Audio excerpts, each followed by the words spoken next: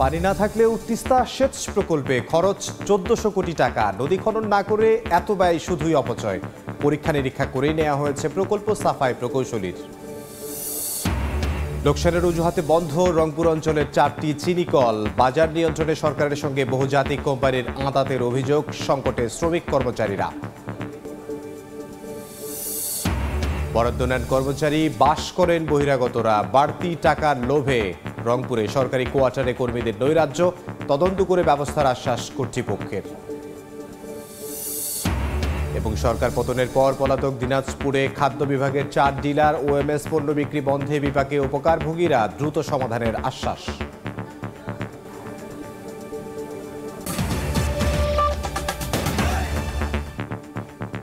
আমন্ত্রণ সময় সংবাদের নিয়মিত আয়োজন বিভাগীয় সময়ে। থাকছি সপ্তাহের 7 দিন ভিন্ন ভিন্ন বিভাগের সংবাদ নিয়ে। আজ থাকছে রংপুর বিভাগ, সঙ্গে আছি আমি ইমদাদুল হক। পানির নিশ্চয়তা না থাকলেও তিস্তা সেচ প্রকল্পের পেছনে খরচ করা হচ্ছে ১,৪০০ কোটি টাকা। গবেষকরা বলছেন, নদী সংস্কার না করে সেচ ক্যানেলের পেছনে এমন অর্থ ব্যয় অগ্রহণযোগ্য ও অকার্যকর। তবে পানি উন্নয়ন বোর্ডের দাবি, পরীক্ষা নিরীক্ষা করেই প্রকল্প নেওয়া হয়েছে। শাকিল মাহমুদের ছবিতে নাজমুল ইসলাম নিশাতের রিপোর্ট। তিস্তায় স্বাভাবিক পানির প্রবাহ গড়ে ৫,০০০ কিউসেক থাকার কথা থাকলেও ভারতের একতরফা প্রত্যাহারে কোনো কোনো সময় তা নেমে আসে ৪০০ কিউসেকে। অথচ এই নদীর পানির উপর নির্ভর করেই হাজার হাজার কোটি টাকা খরচ করা হচ্ছে সেচ প্রকল্পে। রংপুরের মনোহর এলাকার সেচ ক্যানেল থেকে কোনো সময়ই সেচের পানি পাননি কৃষক। তারপরও বর্তমানে চলছে সংস্কার কাজ। এমন অনেক সেচ খাল রয়েছে যেখানে কোনো সময়ই মেলেনি নদীর পানি। আগে এখানে কখনো পানি এসেনি, আমরা শুনি যে কুত্তি হলে পানি এসছে, এই পেকে পানি এসছে, দেখা যায় পানি নেই। যেমন পানির দরকার সেমন পানি নাই, আর যেমন পানির দরকার সেমন পানি দিয়ে কোনো কাম হইবে কি? ১৯৯০ সালে চালু তিস্তা সেচ প্রকল্প ৮৪,৩৭৮ হেক্টর জমিতে সেচ সুবিধার লক্ষ্যমাত্রা থাকলেও কখনোই তা পূরণ হয়নি। এখন প্রশ্ন হলো, যেখানে তিস্তার পানি অনিশ্চিত সেখানে এত বিপুল পরিমাণ অর্থ খরচ করে সেচ ক্যানেল সম্প্রসারণের যে কাজ করা হচ্ছে সেটি আসলে কতটা কাজে আসবে? অধিকার কর্মীরা বলছেন, সেচ ক্যানেল সম্প্রসারণের আগে পানির ন্যায্য হিস্সা নিশ্চিত করা জরুরি। তা না হলে এটি হবে শুধুই অর্থের অপচয়। নদী গবেষকরা বলছেন, সেচ ক্যানেলে নয়, অর্থ খরচ করা উচিত তিস্তা সংস্কারে। তিস্তা নদীতে ভাঙনে যে পরিমাণ ক্ষতি হয়, সেচ প্রকল্পে যে ব্যয়টা করা হয়, সেই ব্যয়ের টাকা দিয়ে যদি তিস্তা সুরক্ষা করা যায়, তাহলেও আমরা মনে করি যে অধিকতর লাভ হবে নদী পাড়ের মানুষের। তবে পানি উন্নয়ন বোর্ডের দাবি, পরীক্ষা নিরীক্ষা করেই নেওয়া হয়েছে এ প্রকল্প। মেইন ক্যানেল, সেকেন্ডারি ক্যানেল, টারশিয়ারি ক্যানেল ৭৬৬ কিলোমিটার ক্যানেল আছে। এই ক্যানেলগুলো আমার বর্তমানে প্রায় 40% কাজ বাস্তবায়ন হয়েছে। ২০২১ সালে ১,৪৫২ কোটি টাকা ব্যয়ে তিস্তা সেচ খাল সংস্কার ও সম্প্রসারণের উদ্যোগ নেয় পানি উন্নয়ন বোর্ড। এর মধ্যে ব্যয় হয়েছে ৪৫৪ কোটি টাকা। ২০২৪ সালে প্রকল্পের কাজ শেষ হবার কথা থাকলেও এখন পর্যন্ত শেষ হয়েছে মাত্র ৪০%। নাজমুল ইসলাম নিশাত, সময় সংবাদ, রংপুর। লোকসানের অজুহাতে ৩ বছরের বেশি সময় ধরে বন্ধ রংপুর অঞ্চলের 4টি চিনি কল। আধুনিকায়ন করে এই কারখানাগুলো চালুর কথা থাকলেও এখনও আলোর মুখ দেখেনি। এ কারণে আর্থিক সংকটে পড়েছেন হাজারো শ্রমিক কর্মচারী। অভিযোগ উঠেছে, বাজার নিয়ন্ত্রণ করতেই বহুজাতিক কোম্পানিগুলো আওয়ামী লীগ সরকারের সঙ্গে আঁতাত করে পরিকল্পিতভাবে চিনিকলগুলো বন্ধ করে। নাজমুল ইসলাম নিশাতের আরও একটি রিপোর্ট। মরিচা পড়েছে অধিকাংশ যন্ত্রপাতিতে, অনেক যন্ত্র ঢেকে রাখা হয়েছে পলিথিন দিয়ে। একসময়ের কর্মমুখর রংপুরের শ্যামপুর চিনিকলের বর্তমান চিত্র এটি। মিলটির বছরে চিনি উৎপাদন সক্ষমতা ছিল প্রায় ১১,০০০ মেট্রিক টন। ২০২০ সালে বন্ধ হওয়ার সময় দিনাজপুরের শ্বেতাবগঞ্জ চিনিকলে ১৪ কোটি টাকার ২,৪০০ মেট্রিক টন চিনি অবিকৃত অবস্থায় ছিল। বেকার হন ১,০০০-এর বেশি আখচাষী, শ্রমিক ও কর্মচারী। একই সময় বন্ধ হয় পঞ্চগড় ও গাইবান্ধার রংপুর চিনিকল। উৎপাদনে থাকে এই 4 চিনিকল বন্ধ হয়ে যাওয়ায় অন্তত ৪,০০০ শ্রমিক কর্মচারী ও অন্তত ১ লাখ আখচাষী চরম সংকটে পড়েন। শ্রমিক নেতারা বলছেন, বহুজাতিক কোম্পানিগুলোর হাতে চিনির বাজার তুলে দিতেই পরিকল্পিতভাবে এসব কারখানা বন্ধ করেছে আওয়ামী লীগ সরকার। এই সুগার মিলের ৩৮ একর খালি আগমারায় জমি আছে, অথচ এই মিলটাকে কুকুরবাদীরা বন্ধ করে দিল। এখানকার এই যে মিলটা অনেক চক্রান্ত করে বন্ধ করা হয়েছে। এখানকার অনেক শ্রমিক না খায় মরতেছে। পঞ্চগড় সুগার মিল 6টি সুগার মিল চালু হয়, এই চালু হলে আবার আমাদের এই পঞ্চগড় জেলা আবার প্রতিষ্ঠিত লাভ করবে। কর্তৃপক্ষ বলছে চিনিকলগুলো চালুর বিষয়ে চিনি ও খাদ্য শিল্প কর্পোরেশন আন্তরিক। একটা মিল যখন চালু থাকে তখন তার যন্ত্রাংশ ভালো থাকে, সেখানে কর্মজীবী জনবল থাকে, সেখানকার অর্থনৈতিক দিকও উন্নত হয়। আলোচনাও হচ্ছে রংপুর সুগার মিল সহ যে 6টা মিল স্থগিত আছে চালুকরণের। এটার ফিজিবিলিটি স্টাডি করার জন্য উচ্চ পর্যায়ের কমিটি গঠন করা হয়েছে এবং মিলকে চালু করার জন্য 15 সদস্য বিশিষ্ট টাস্কফোর্স কমিটি গঠন করেছেন। টাস্কফোর্স কমিটি কাজ করতেছেন এবং সরকারের উচ্চ পর্যায় থেকে সিদ্ধান্ত আসলে সেটা সম্ভবত এবছরই প্লান্টেশনে যেতে পারে অথবা আগামী বছর যাওয়ার একটা সম্ভাবনা লক্ষ্য করা যাচ্ছে। রংপুর অঞ্চলের 4টি চিনিকলের বার্ষিক উৎপাদন সক্ষমতা ছিল গড়ে 15,000 মেট্রিক টন। নাজমুল ইসলাম নিশাত, সময় সংবাদ। এই মুহূর্তে রংপুরে আছেন সহকর্মী নাজমুল ইসলাম নিশাত, তার সঙ্গে আলোচনায় যুক্ত থাকবেন রোকেয়া বিশ্ববিদ্যালয়ের অর্থনীতি বিভাগের শিক্ষক সাইফুদ্দিন খালেদ। এছাড়াও গাইবান্ধাতে থাকবেন বিপ্লব ইসলাম ও পঞ্চগড়ে থাকবেন সোহাগ হায়দার। শুরুতে সরাসরি যাচ্ছি নিশাতের কাছে। নিশাত, 2020 সালে দেশে যে 6টি রাষ্ট্রায়ত্ত চিনিকল বন্ধ করে দেওয়া হয় তার মধ্যে 4টি কিন্তু রংপুর বিভাগে, এবং আপনি জানেন যে এই 4 চিনিকলে প্রায় লক্ষাধিক মানুষ তাদের জীবন জীবিকা এই চিনিকলগুলোর উপর নির্ভরশীল ছিল, এবং এই চিনিকলকে ঘিরে যে আর্থসামাজিক প্রেক্ষাপট গড়ে উঠেছিল সেটি কিন্তু 2020 সালের পরে থেকে এক ধরনের স্থবিরতা নেমে এসেছে, এবং যারা এই চিনিকলের উপর নির্ভরশীল ছিলেন তারা কিন্তু বলা যায় এক ধরনের অর্থনৈতিক সংকটে পড়েছে। বলা হয়েছিল যে আধুনিকায়নের মধ্য দিয়ে দ্রুত সময়ের মধ্যে এই চিনিকলগুলো চালু করা হবে, কিন্তু 3 বছরের বেশি সময় পেরিয়ে গেলেও এই চিনিকলগুলো আলোর মুখ দেখেনি, এবং ফলে আমরা দেখছি যে কর্মকর্তা কর্মচারী থেকে শুরু করে যারা আখ চাষী তারা কিন্তু লম্বা সময় আন্দোলন চালিয়ে আসছে, কিন্তু কোনো ফলপ্রসূ ফলাফল কিন্তু মিলছে না। আজকে আমরা এই চিনিকলগুলোর চালু সংকট সম্ভাবনা এসব বিষয় নিয়ে আলোচনা করব। আমার সাথে যুক্ত আছেন বেগম রোকেয়া বিশ্ববিদ্যালয়ের অর্থনীতি বিভাগের শিক্ষক, তার সাথে একটু কথা বলে নিতে চাই। এই যে আপনি জানেন যে অর্থনীতির একটি বড় চালিকা শক্তি ছিল এই চিনিকলগুলো 60-এর দশকে যখন শুরু হয় এই উত্তরাঞ্চলে, এখন সেগুলো বন্ধ করে দেওয়া হচ্ছে। এর ফলে সংকট কি ধরনের এবং উত্তরণের বা কি উপায় রয়েছে? ধন্যবাদ আপনাকে। আসলে রংপুর অঞ্চলের অর্থনৈতিক সংস্কৃতি এবং অর্থনীতির সাথে আখ চাষ এবং চিনিকলগুলোর একটি প্রত্যক্ষ এবং ঐতিহাসিক ভূমিকা আমরা লক্ষ্য করেছি। এখন 2020 সালের ডিসেম্বরে রাষ্ট্রায়ত্ত 15টি চিনিকলের মধ্যে 6টি বন্ধ করে দেওয়া হয়, এর মধ্যে 4টি হচ্ছে আমাদের এই অঞ্চলের। এটার ফলে যেই আসলে 970 কোটি টাকা লোকসানের কথা বলে আগের অর্থ বছরে এই চিনিকলগুলো বন্ধ করে দেওয়া হয়। এই লোকসানটা আসলে কি কারণে হচ্ছে আমাদেরকে দেখতে হবে। লোকসানের প্রধান কারণগুলোর মধ্যে আছে আপনার একর প্রতি যে আখের উৎপাদন, এটা অনেক বেশি কম আমাদের দেশে। পার্শ্ববর্তী দেশে ভারতে যেখানে একর প্রতি 70 থেকে 100 টন আখ উৎপাদন হয়, সেখানে আমাদের দেশে গড়ে 45 থেকে 70 টন আখ উৎপাদন হয়। এই আখ উৎপাদনটা মূলত আমাদের দেশে উচ্চ চিনি আহরণযুক্ত যে আখ এবং উচ্চ ফলনশীল যে আখটা, এটা আমরা উৎপাদন করতে পারি না, যার কারণে চিনি আহরণের ক্ষেত্রেও একটা সমস্যা লক্ষ্য করা যায়। ভারতে যেখানে আমাদের পার্শ্ববর্তী দেশ, সেখানে গড়ে 9% হারে আখ থেকে চিনি আহরণ করা হয়, সেখানে আমাদের দেশে গত অর্থ বছরে 2023-24 অর্থ বছরে গড়ে 4.54% চিনি আহরণ করা সম্ভব হয়েছে। পাশাপাশি আমাদের দেশে যে রাষ্ট্রায়ত্ত 15টি চিনিকল, এগুলোর বাই প্রোডাক্ট হিসেবে যে আমাদের ইনকামটা হওয়ার কথা ছিল, এর মধ্যে শুধুমাত্র একটি চিনিকলে বাই প্রোডাক্ট উৎপাদন করা হয়, যেটি আমরা জানি চুয়াডাঙ্গার কেরোয়েন কোম্পানি। ওই একটা চিনিকলই লাভের মুখ দেখতেছে। বাকি চিনিকলগুলোতে বাই প্রোডাক্ট হিসেবে যেমন ডিস্টিলারি, বায়ো ফার্টিলাইজার, তারপর আপনার কীটনাশক এবং স্যানিটাইজার, এই জাতীয় বাই প্রোডাক্ট যেগুলো উৎপাদন করার কথা ছিল সেগুলো উৎপাদন করা সম্ভব হয় না, যার কারণে আমাদের অব্যবস্থাপনা একটা বড় ধরনের নিয়ামক হিসেবে কাজ করেছে। এখন চিনিকলগুলো বন্ধ করার ফলে এই আখ চাষ কেন্দ্রিক প্রায় 5 লক্ষ আখ চাষি এবং শ্রমিক এই আখ চাষের সাথে প্রত্যক্ষ এবং পরোক্ষভাবে জড়িত, এবং এই চিনিকলগুলোর সাথে প্রায় লক্ষাধিক শ্রমিক, কর্মকর্তা, কর্মচারী, তাদের আয়ের বিষয়টি জড়িত। এবং ওই চিনিকল কেন্দ্রিক যে অর্থনীতি, যে বাজার ব্যবস্থা, ক্ষুদ্র এবং মাঝারি যে ব্যবসায়ীগুলো, তারা সবাই ক্ষতির সম্মুখীন হয়েছে এই চিনিকলগুলো বন্ধ হওয়ার। আরেকটি বিষয় বলা হচ্ছে যে বহুজাতিক কোম্পানিগুলো চিনি আমদানি করছে, যখন দেশে এই চিনিটা উৎপাদন হতো তখন কিন্তু বাজার নিয়ন্ত্রণের যে কারসাজি সেটি কিন্তু এতটা প্রকট আকার ধারণ করতো না। সেই জায়গা থেকে কারিগরি উন্নয়ন এবং এই চিনিকলগুলো চালুর ব্যাপারে আসলে কি ধরনের উদ্যোগ নেওয়া যেতে পারে? দেখুন 2019 সালে বহুজাতিক কোম্পানি, থাইল্যান্ডের একটা কোম্পানি, আরব আমিরাতের একটা কোম্পানি এবং জাপানিজ 3টা কোম্পানির সাথে চুক্তি হয়েছিল। তারা এর মধ্যে থাইল্যান্ডের সোটেক কোম্পানি, তারা 60 থেকে 64 টাকা দামে লাল চিনি বাজারজাত করবে তারা বলেছিল, কিন্তু তারা এখন উন্মুখ হয়ে বসে আছে। কিন্তু কিছু স্পেসিফিক গোষ্ঠী এবং কিছু ব্যক্তি এবং ব্যক্তি বিশেষকে এবং কিছু গ্রুপকে সুবিধা দেওয়ার জন্য ওই এগ্রিমেন্টার আলুর মুখ দেখেনি।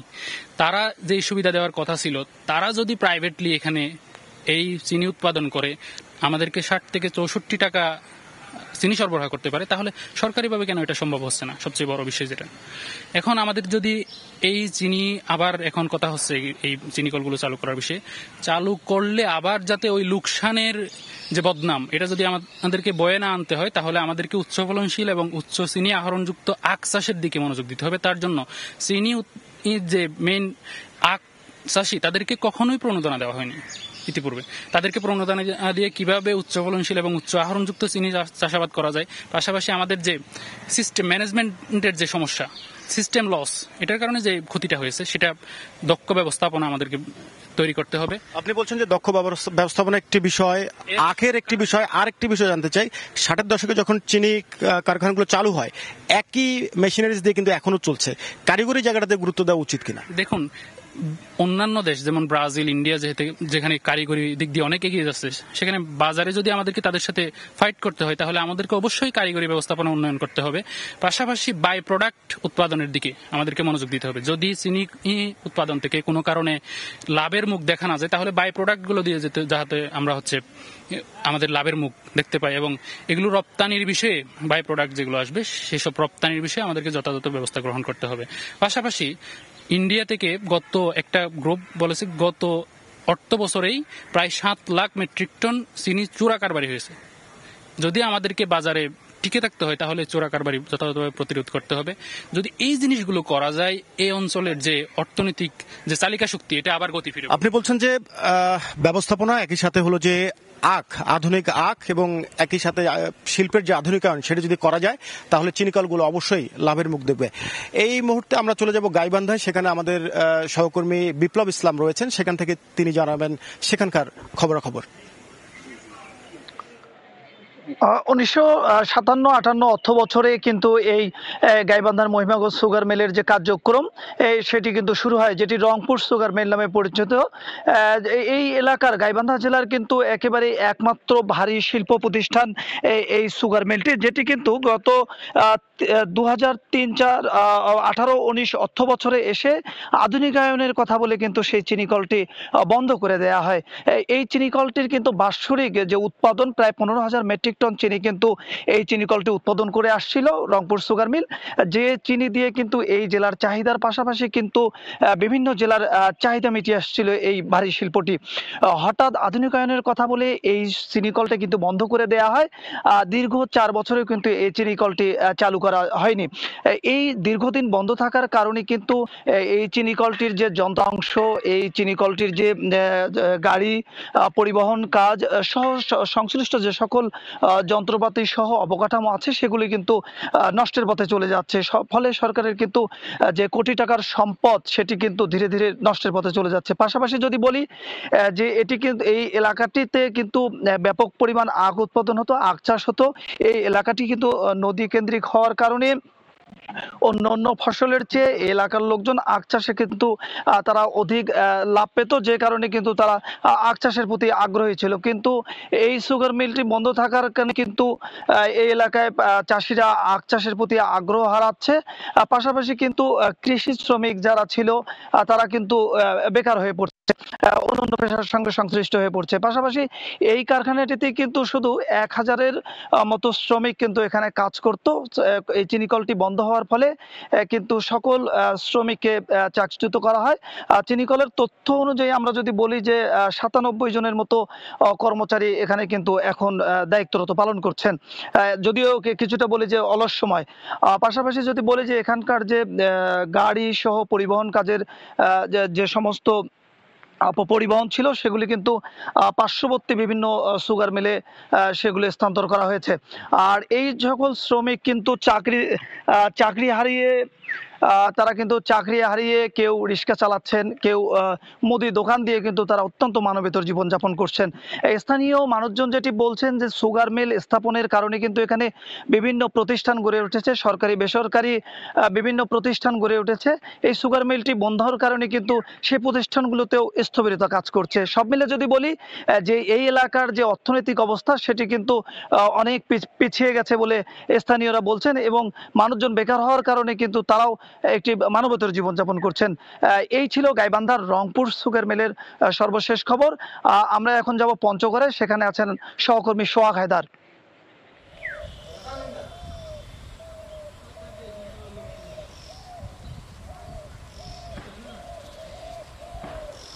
একসময় এই জায়গাটিতে লোকারণ্য থাকলেও কিন্তু এখন প্রায় নীরব অবস্থা দেখা যাচ্ছে। আমি জানিয়ে রাখি যে পঞ্চগড়ের একমাত্র ভারী শিল্প প্রতিষ্ঠান হচ্ছে এই পঞ্চগড় সুগার মিলটি। এই সুগার মিলটি গত 4 বছর আগে বন্ধ হয়ে যাওয়ার পর থেকে কিন্তু এখানে একটা নীরবতা বিরাজ করছে। আরেকটি বিষয় হচ্ছে এই মিলটি বন্ধ হয়ে যাওয়ায় কিন্তু এখানে যে জেলার যে অর্থনৈতিক চাকা সেটা কিন্তু ঘুরে স্থবিরতা দেখা গিয়েছে। আরেকটি বিষয় বলে রাখি যে পঞ্চগড় এই সুগার মিলে কিন্তু প্রায় 1000-এর মতো শ্রমিক কর্মচারী যুক্ত ছিল, কিন্তু এই মিলটি বন্ধ হওয়ার পর প্রায় 300 জন অবস্থান করলেও কিন্তু প্রায় 700 জন কিন্তু এখন চাকরি হারিয়েছে। তাদের সকলের দাবি যেন দ্রুত এই মিলটি চালু করা হয়। তারা বলছেন যে এই মিলটি বন্ধ হওয়াতে তাদের যে অবস্থা, পারিবারিক অবস্থা বা জেলার অবস্থা সেটা কিন্তু খুবই নাজুক হয়ে পড়েছে। আমি আরেকটি তথ্য দিয়ে রাখি যে এই মিলটি বন্ধের যে সর্বশেষ মৌসুম ছিল সেই মৌসুমে কিন্তু 2520 জন চাষি 3805 একর জমিতে আখ চাষ করেছিল, এবং বন্ধের সর্বশেষ মৌসুমে পঞ্চগড় সুগার মিলে 41,790 মেট্রিক টন আখ মারাই করে, এবং এ থেকে কিন্তু 2,414 মেট্রিক টন চিনি উৎপাদন হয়েছিল। আর এখানকার যারা শ্রমিক নেতা রয়েছে এবং সংশ্লিষ্ট জেলার মানুষ বলছে যে এটি কিন্তু একটি বহুজাতিক কোম্পানির চক্রান্তের কারণে কিন্তু এটি বন্ধ হয়েছে বলে মনে করছেন। আর আরেকটি বিষয় বলে রাখি, বিগত কয়েকদিন ধরে আমরা লক্ষ্য করেছি যে এখানকার সংশ্লিষ্ট মানুষজন এবং এই মিল সংশ্লিষ্ট যারা কর্মচারী চুক্তিভিত্তিক ছিল তারা কিন্তু বিগত কয়েকদিন ধরে মানববন্ধন বিক্ষোভ কর্মসূচি করছে এই মিলটি চালুর দাবিতে। বিগত কয়েকদিন আগেও করেছে। আমরা গত দুদিন ধরে এই মিল সংশ্লিষ্টদের সাথে কথা বলেছি। তারা বলছেন যে এই মিলটি যদি দ্রুত চালু করা হয় তাহলে এই জেলার যেমন অর্থনৈতিক চাকা ঘুরবে তেমন কিন্তু সরকারি রাজস্ব আয়ে অনেকটা ভূমিকা পালন করবে। আরেকটি, এই মিলটি কিন্তু বর্তমান অবস্থা আমরা দেখছি যে নাজুক হয়ে পড়ে রয়েছে, কারণ এই কার্যক্রম আখ মারাই না হয় কিন্তু এখানকার মেশিনারি সব কিছু কিন্তু স্থবিরতায় পড়ে রয়েছে, যার কারণে কিন্তু নষ্ট হয়ে যাচ্ছে। তো সার্বিক বিষয় বলতে পারি যে এখানকার যে বলা যায় যে এখানকার যে সুগার মিলটি রয়েছে এটা কিন্তু একমাত্র এই পঞ্চগড়বাসীর একমাত্র ভারী শিল্প প্রতিষ্ঠান। তো এখানকার সংশ্লিষ্ট সকলেই এবং স্থানীয়রা এই মিলটি দ্রুত চালুর দাবি জানিয়েছেন। তো এই ছিল আমার কাছে পঞ্চগড় থেকে সর্বশেষ খবর। চিনি কলগুলোর খবর জানাচ্ছিলেন রংপুর বিভাগের আমাদের সহকর্মীরা। পঞ্চগড় থেকে সোহাগ হায়দার, এবং এর আগে গাইবান্ধা থেকে বিপ্লব ইসলাম, এবং তার আগে রংপুর থেকে নাজমুল ইসলাম নিশাদ। বিভাগীয় সময় আরও থাকছে। মুরগির দাম বাড়ায় ঠাকুরগাঁওয়ে চালু হচ্ছে বন্ধ খামার। বাচ্চা, খাবার ও ওষুধের দাম কমানোর দাবি, সিন্ডিকেট ভাঙার আশ্বাস প্রাণী সম্পদ বিভাগের। রংপুরে সরকারি কোয়ার্টারগুলোতে অবাধে চলছে ভাড়া বাণিজ্য। সরকারি কর্মচারীরা নিজেদের নামে কোয়ার্টার বরাদ্দ নিলেও বেশি টাকায় ভাড়া দিচ্ছেন বহিরাগতদের কাছে। তদন্ত করে দোষীদের বিরুদ্ধে ব্যবস্থা নেওয়ার আশ্বাস সংশ্লিষ্ট বিভাগের। শাকিল মাহমুদের ছবিতে আব্দুর রশিদ জীবনের রিপোর্ট।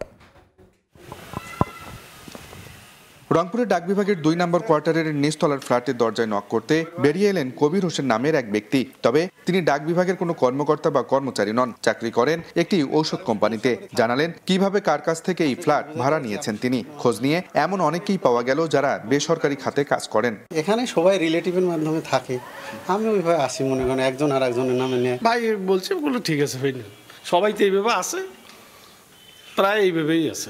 আপনি তো 2টা রুম লাগে না আপনার সিঙ্গেল ফ্যামিলি, তো আমিও সিঙ্গেল ফ্যামিলি, আমাকে একটা রুম দেন, এই শেষ। রংপুর গণপূর্ত বিভাগের স্টাফ কোয়ার্টার ঘুরে পাওয়া গেল একই চিত্র। সরকারি কর্মকর্তা কর্মচারীদের জন্য 11টি ভবনের শতাধিক ফ্ল্যাট থাকলেও বেশিরভাগ কোয়ার্টারই নিজের নামে বরাদ্দ নিয়ে বহিরাগতদের ভাড়া দেওয়া হয়েছে। আপনার নামে এই বাসা না? না না, আমি সরকারি চাকরি না, আমি হচ্ছে বেসরকারি চাকরি। আমার জেএনটি জব করে, ওনার নাম হচ্ছে শারমিন আক্তার, এখানে ভাড়াটি হিসেবেই থাকে।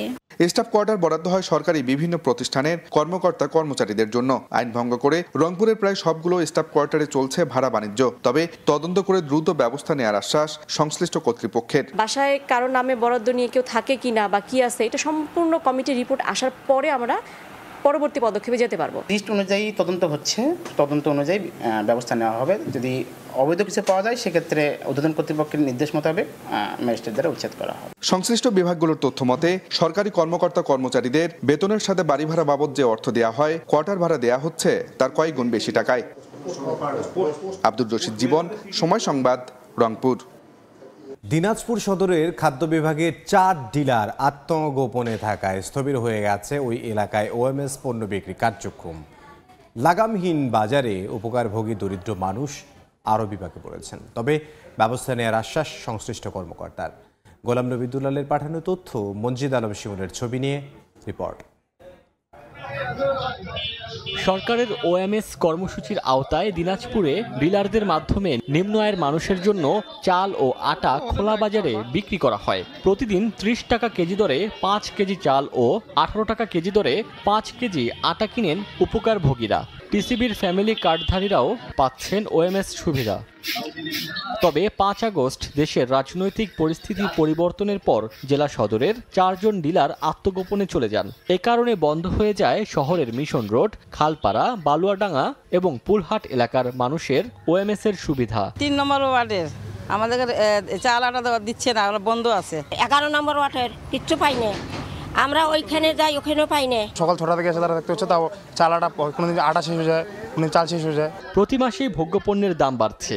লাগামহীন বাজারে উপকারভোগী দরিদ্র মানুষ আরও বিপাকে পড়েছেন। আমাদের অনেক ভোগান্তি হচ্ছে, অনেক দূর থেকে আনতে হয়, অনেক সময় পাই, অনেক সময় পাই না। কত কষ্ট, এত দূর থেকে যাই, কোনদিন পাই কোনদিন পাই না। তবে বিকল্প উপায়ে ওই এলাকাগুলোতে চাল আটা বিক্রির কথা জানায় খাদ্য বিভাগ। যে 4টি কেন্দ্র বন্ধ আছে সেই কেন্দ্রগুলোর ব্যাপারে আপাতত কোনো উদ্যোগ নেওয়া হয়নি। পরবর্তীতে সরকারি নির্দেশনা পাওয়া গেলে যারা পলাতক আছে তাদের বিষয়ে ব্যবস্থা নেওয়া হবে। খাদ্য বিভাগের তথ্য মতে দিনাজপুর শহরের 17 ডিলারের মধ্যে 4 জন ডিলার পলাতক। খাদ্য বিভাগ থেকে 13 জন ডিলারের প্রত্যেককে দৈনিক 1.5 মেট্রিক টন আটা ও 1 মেট্রিক টন চাল বরাদ্দ দেওয়া হয়।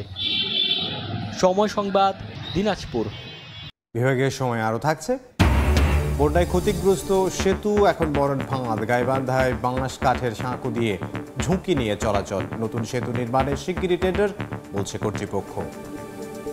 ঘুরে দাঁড়াতে শুরু করেছে ঠাকুরগাঁওয়ের পোলট্রি শিল্প। একে একে চালু হচ্ছে বন্ধ খামারগুলো। তবে মুরগির বাচ্চা, খাবার ও ওষুধের দাম বাড়ায় বিপাকে খামারিরা। এই অবস্থায় খামারিদের সার্বিক সহযোগিতার আশ্বাস দিয়েছে প্রাণী সম্পদ বিভাগ। জিয়াউর রহমান বকুলের রিপোর্ট। খামারে ফিরেছে প্রাণচাঞ্চল্য। ব্রয়লার, সোনালী ও পাকিস্তানি জাতের মুরগি লালন পালন করা হচ্ছে যত্নের সঙ্গে। বাজারে সব ধরনের মুরগির দাম ঊর্ধ্বমুখী। এ সুযোগে ঠাকুরগাঁওয়ের অধিকাংশ খামার ঘুরে দাঁড়াতে শুরু করেছে। চালু হতে শুরু করেছে বন্ধ খামারগুলো। তবে মুরগির বাচ্চা, খাবার ও ওষুধের দাম বাড়ায় বিপাকে খামারিরা। ক্ষতি কাটিয়ে উঠছে মুরগির বাচ্চা উৎপাদনকারী সিন্ডিকেট ভাঙা ও স্বল্প ওষুধে ঋণের ব্যবস্থা নিতে প্রশাসনের সহায়তা চান তারা। এতদিন লজের মুখে ছিলাম, লোকসানের মুখে, এখন একটু বাজারটা ভালো। বাজারে এখন মুরগির দাম বেশি, তার জন্য খামারওয়ালারা আবার খামার চালু করতেছে। বাচ্চার দাম কেন বাড়ছে জানি না, হয়তো কোনো সিন্ডিকেট আছে, এটা ভাঙলেই আমার মনে হয় বাচ্চার দামটা কমে যাবে। খামারিদের সার্বিক সহযোগিতার আশ্বাস প্রাণী সম্পদ বিভাগের। ব্রয়লার এবং লেয়ার মুরগির দাম এবং খাদ্যের দাম, এই বিষয়ে কোনো সিন্ডিকেট কাজ করছে কিনা এই বিষয়টা খতিয়ে দেখার দরকার আছে এবং আমরা এটা দেখব। প্রাণী সম্পদ বিভাগের তথ্য মতে ঠাকুরগাঁওয়ের 373টি পোল্ট্রি খামারের মধ্যে ব্রয়লার মুরগি 174টি, লেয়ার 72টি, সোনালী মুরগি পালন করা হয় 97টি খামারে। গত 2 মাস আগেও লোকসানের কারণে অর্ধশতাধিক খামার বন্ধ থাকলেও বর্তমানে বন্ধ রয়েছে মাত্র 30টি। সময় সংবাদ, ঠাকুরগাঁও। কাল হজ প্যাকেজ ঘোষণা করা হবে বলে জানিয়েছেন ধর্ম বিষয়ক উপদেষ্টা ডক্টর আ.ফ.ম. খালেদ হোসেন।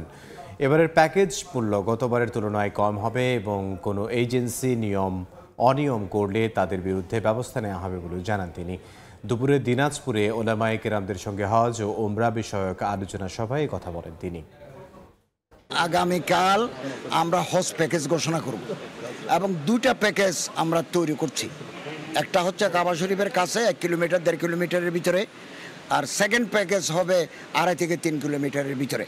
এবং এই দুই প্যাকেজ গত বছরের তুলনায় রেট কমে যাবে। হাজিদেরকে সেবা দেওয়ার জন্য ধর্ম মন্ত্রণালয় সব ব্যবস্থা গ্রহণ করছে। সরকারের অর্থে ফ্রি কেউ হজ করতে পারবে না, কেবলমাত্র হজ ব্যবস্থাপনার সাথে যারা জড়িত তারাই হজ করতে পারবেন। আবু সাইদ হত্যা মামলায় নতুন 7 আসামিকে অন্তর্ভুক্তির আবেদন আমলে নিয়ে তদন্তের নির্দেশ দিয়েছেন আদালত। গতকাল বিকেলে রংপুর মুখ্য মহানগর আদালত 1-এর বিচারক আসাদুজ্জামান এ আদেশ দেন। আবু সাইদ হত্যা মামলার বাদী পক্ষের আইনজীবী মোহাম্মদ রকুরুজ্জামান জানান, গত 14 অক্টোবর আদালতে নতুন 7 জন আসামির সম্পৃক্ততার আবেদন জানান বাদীপক্ষ। সেই আবেদন গ্রহণ করে নতুন 7 জনের সম্পৃক্ততার ব্যাপারে তদন্তের নির্দেশ দেন আদালত। সাবেক স্বরাষ্ট্রমন্ত্রী আসাদুজ্জামান খান কামাল, বেগম রোকেয়া বিশ্ববিদ্যালয়ের সাবেক উপাচার্য ডক্টর হাসিবুর রশিদ সহ 7 জনকে নতুন করে আসামি করা হয়।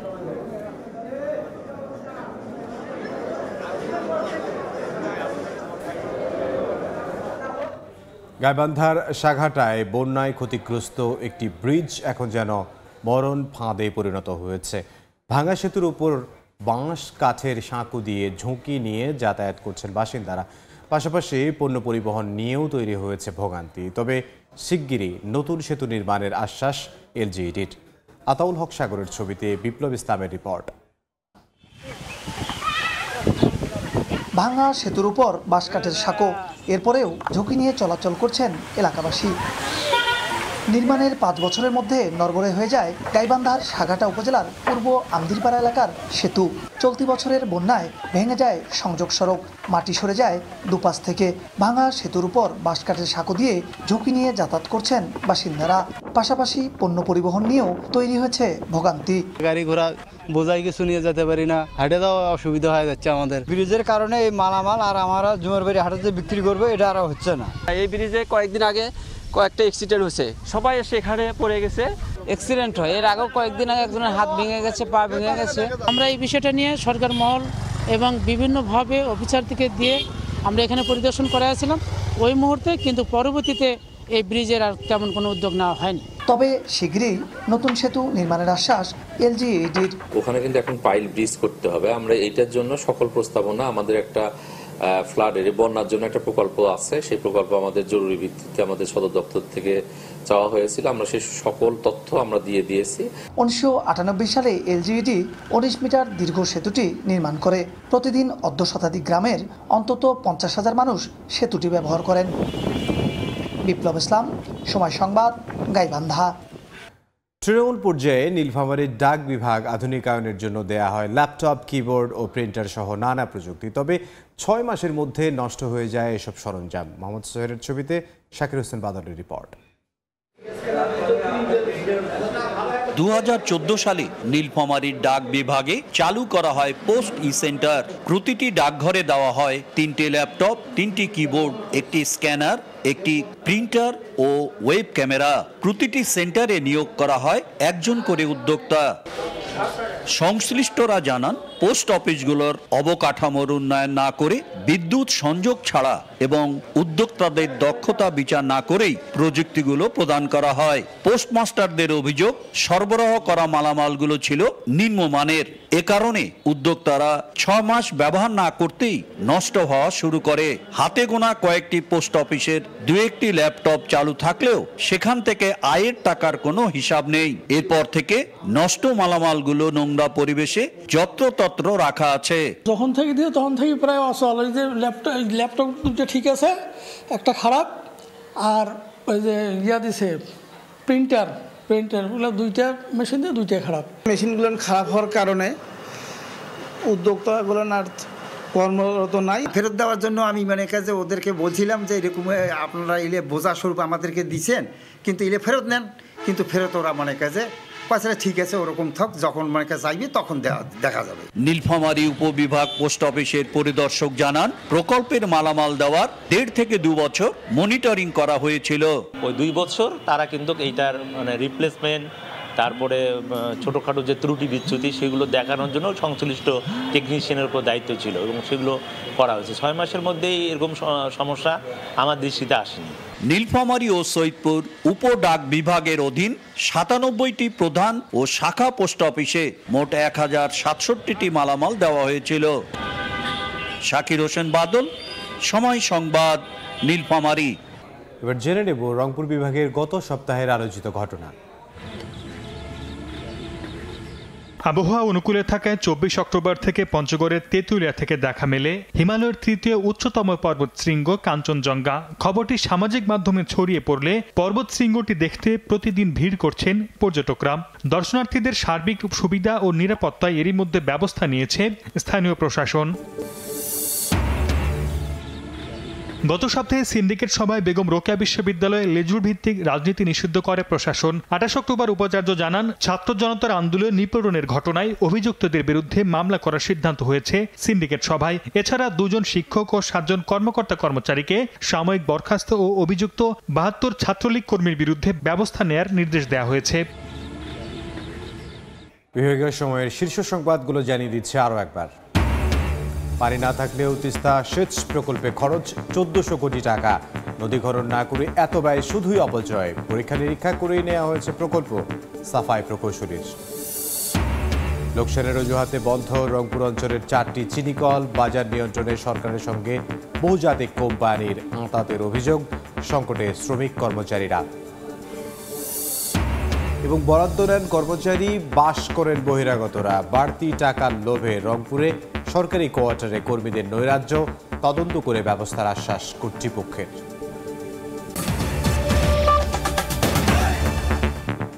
এই ছিল বিভাগীয় সময়ে। আগামীকাল থাকবো রাজশাহী বিভাগের আয়োজন নিয়ে।